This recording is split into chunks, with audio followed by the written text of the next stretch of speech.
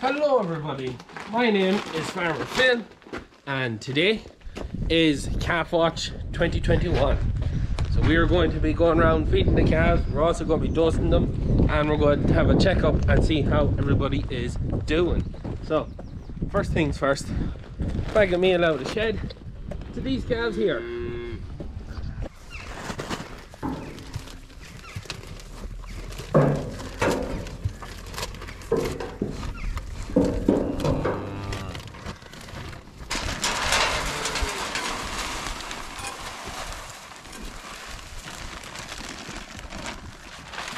So, we give them straw every other day. This is a day where we're not giving straw, just in case you're wondering. So these are the last, well, the lads that side are still on milk, but these are the off milk. These were one of the last batch to come out of the shed. So these are the youngest, not the best calves, but they're there. They're tipping away nicely. So, mixture of lads there. So we have some of the Jersey boys here. Not the best of them, but there's one. Another lad over there. This is them. Look, they're not over hectic. They're just the last batch of calves to come off milk. So, you know, where you'll see as we go along, when you get from the younger calves to the older calves, you'll see the difference in the quality of them change. But look, that's them. There's not much else to say. They're tipping away there nicely. Near just about ready. As soon as we get a chance now, they'll be moved off here to go to paddock and ground. They're just beside the house just because they were on milk. But also, this video is sponsored by Herdwatch for all your farm recording needs.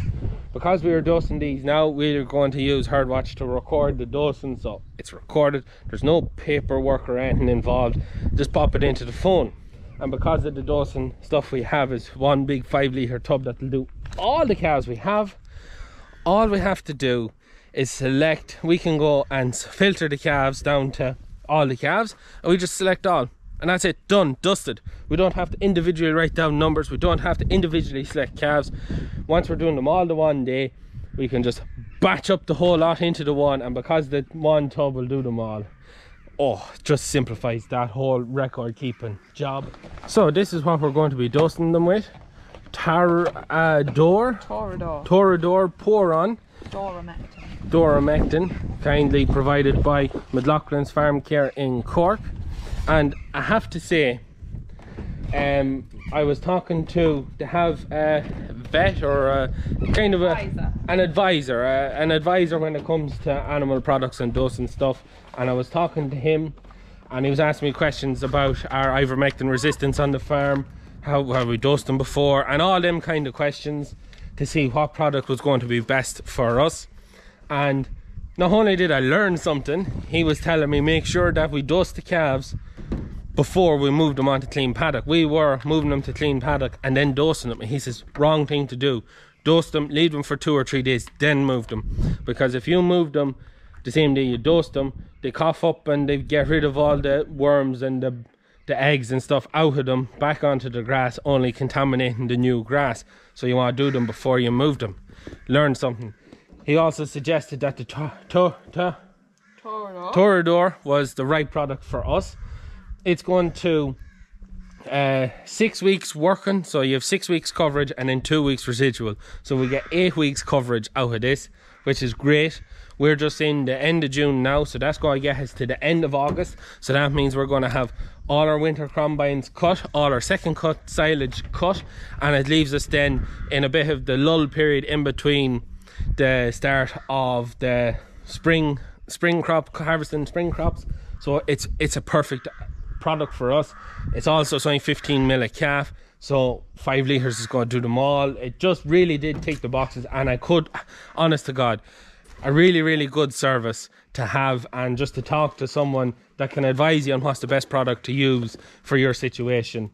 I really, honest to God, really found it very helpful, and we'll definitely be giving that man a ring back on more stuff. But if you're interested, McLaughlin's Farm Care in Cork.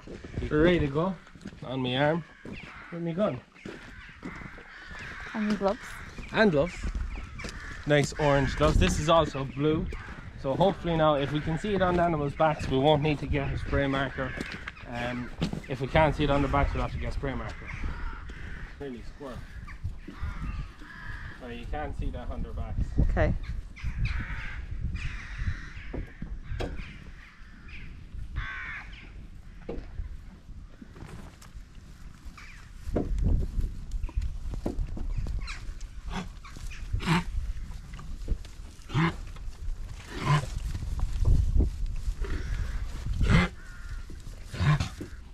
Yeah. Right, that's one of the big advantages to this, to pour on, because you can do them while you feed them. No putting them in or anything, no stress. So the calves you're looking at here are on milk, kind of weaning them off now. They are the worst of the worst of what we have. Now we had an awful issue. I know the last video I kind of made with the calves, we had said we were getting on fierce well, and we were flying it. But then we had the TB test, and we had all these calves still in the shed, and we had to corner them into the yard, or corner them in the shed, and go through them one at a time, catching them and doing them. And it put an awful lot of stress on the calves, and heat stress.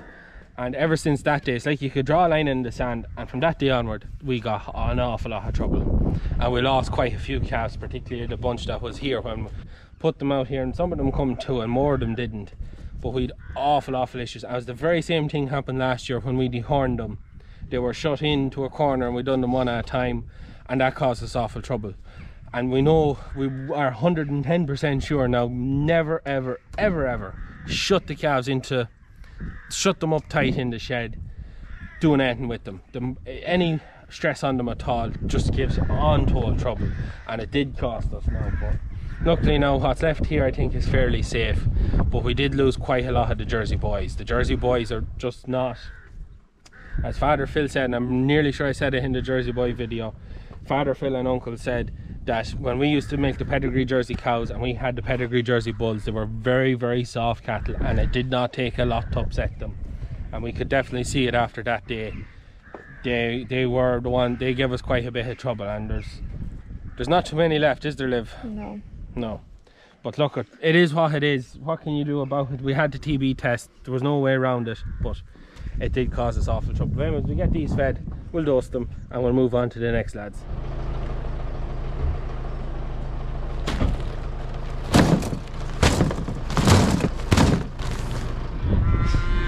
Here we have a mega batch of calves, and the speckled park is just after walking through the fence. But we put two batches together. So we had a batch the other side of the river, and we had a batch here where we are now, needs to be topped. But we put all of them together to eat the well field, and these are all getting moved then to the big field, the other side of the canal, to keep the silage ground grazed, to make sure that we can get all to come in at the one time with the whole crop, because the time between first cut and the whole crop is too long for the grass to grow close to stemmy, so we want to leave it. But anyway, I'll put the camera up in time lapse. We have our spray marker now to spray them, because it's going to be quite difficult to get them all, because there's 100 calves. There's 100 calves here, isn't there? So anyways, better give Liv a hand. We'll put this down and we get these done.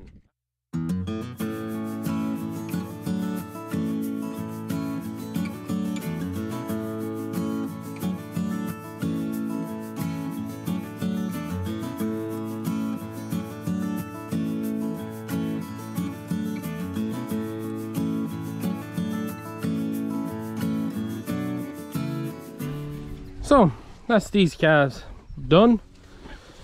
Quite hard now. There's 100, well, there might be just 100 calves here, but there's a lot of calves here, and it's difficult. It is difficult to get around them all, but we have them done.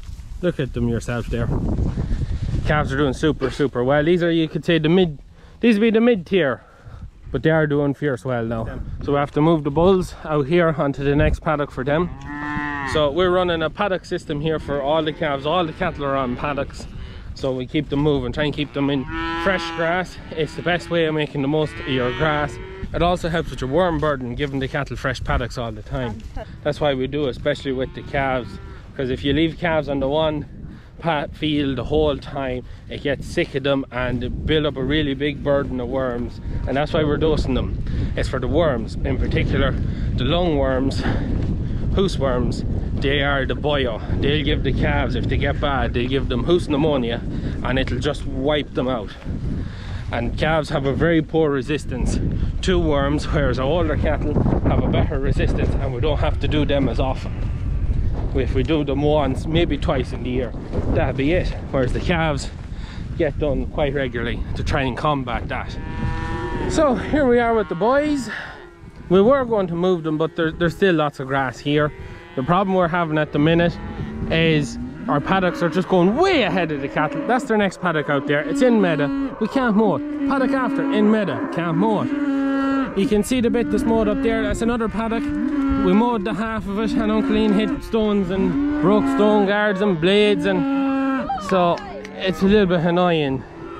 One slightly disappointing thing, the Belgian Blue, who's standing over there, is quite small. Compared to some of the other bulls, he's small, which is very disappointing. Now, I thought the Belgian Blue would have been done better than that. Anyways, that's them boys, grazing away on the home farm. No! No, the trough! It's a little bit frustrating trying to get them on. You get a little bit dizzy going round them. Works. Anyways, this is the best batch of calves we have. These are the first ones that come off the feeder, and these are fantastic. These are huge compared to other years. These are huge calves, so we're really happy with how these have been doing, and hopefully they stay going so well.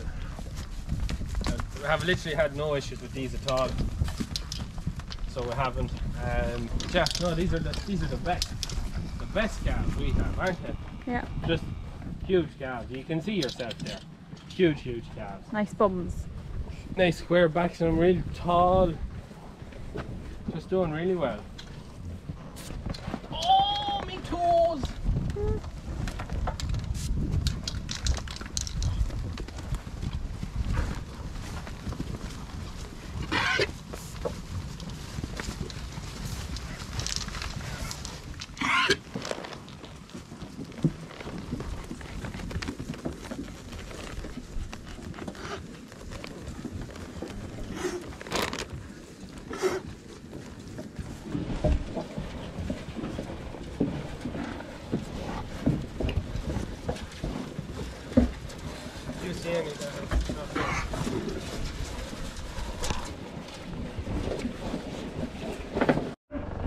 So we're with the other boys now.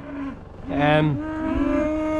have grass out there. I know I should be closer to them, but yeah, I just don't want to be opening and closing wires. We won't be seeing one batch of bullocks and one batch of heifers, because Father Phil and Uncle, they're going to look at them. On the Herdwatch app, there is a heat detection part, which we're using to try, and every time we go up and we see Dolly, we spend a few minutes and see, is she coming in cycle, is she coming in heat, and then we're using the Herdwatch app to try and record that so that we can find out when she's cycling. So when we find out when she's cycling, when we bring her home, we know then we'd have a rough idea when she'll be coming in heat again, so we can get her AI'd. We're pretty sure we're going to go down the AI route rather than bring her to a bull, because we want to get a short bull on her, and so far it's seeming to be very hard to find a short bull, isn't it?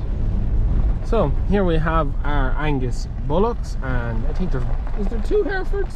There's one or two Hereford bullocks there as well, and there's a suspiciously Frisian-y looking animal that has an Angus on the card there as well. But that's them. They are doing fantastically well.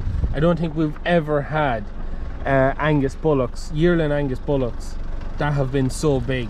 They really have done fantastically well compared to other years.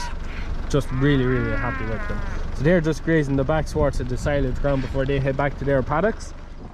It's a big calf, isn't it? Yes, as you can see, one of the calves has done ferocious well this year. Oh, I'm messing. That's a bull. The bulls are literally... He's a bull. He is a bull.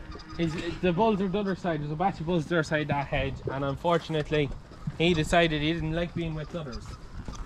So he come to the calves, and now he gets meals, so we have to get him sorted when these get moved.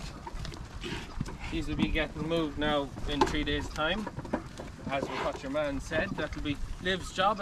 Liv is our farm manager, so she is. She's keeping the whole show on the road while we're busy getting everyone else's work done.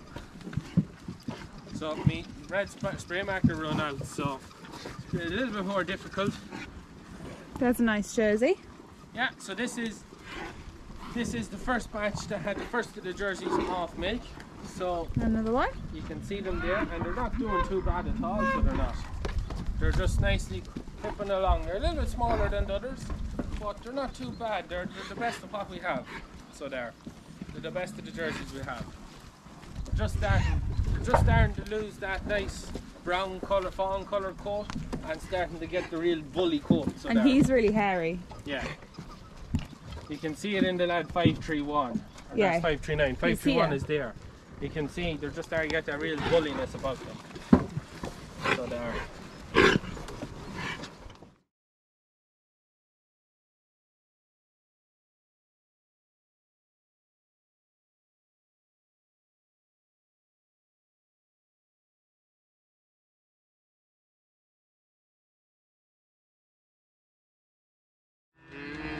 So we're in the last batch of calves. So these were the last batch to leave the farm. So we have another go of jerseys here. 1, 2, 3, 4. There could be more. We have an awful problem with calves in this batch. In particular, the Speckled Parks and the Belgian Blues. Well, the one Belgian Blue we have. Uncle Ian is fully convinced the Speckled Parks cannot feel the electric fence, nor the Belgian Blue.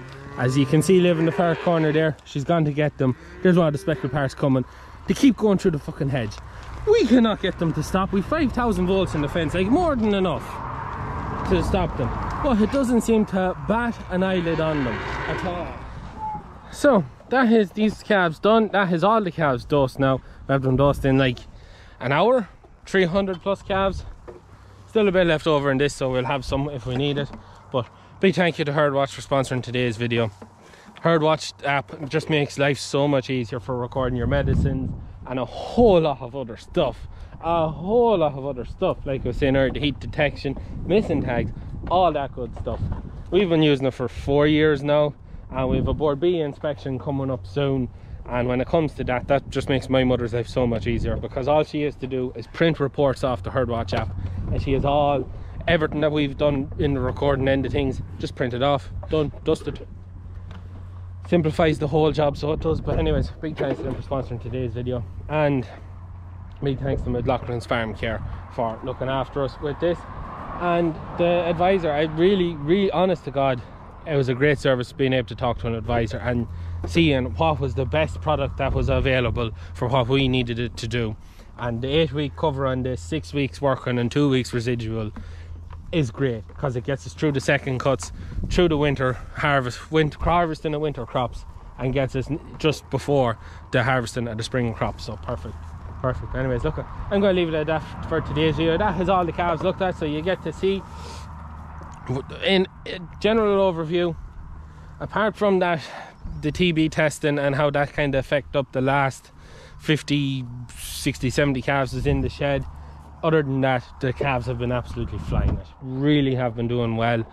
Some of the calves are, at this current stage, are as good as calves we put in other years in November. There's actually a video of us sorting 300 calves in the yard, and someone actually commented on it just to remind me that the calves didn't look very well in that video, and like the best batch of calves are better than them calves we put in, and we're like 3 months ahead of ourselves. So it's a huge difference. So it is a huge difference. In terms of grass growth and paddocks, grass is growing fierce well. We are in a wet area of the country and our ground is wet, so dry spells don't affect us too much.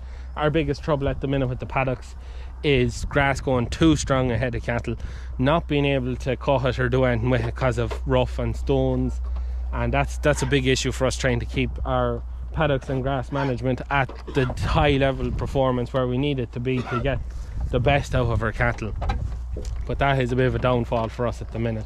Hopefully over the next couple of years we'll be able to straighten that out between reseeding and leveling land and stuff, but that all costs money, and you know yourself, there's not a whole lot in the job. But anyways, look, we're going to leave it at that for today's video. As always, please like and subscribe to the channel. Videos every Tuesday, Thursday and Sunday. That is it from us. Good luck.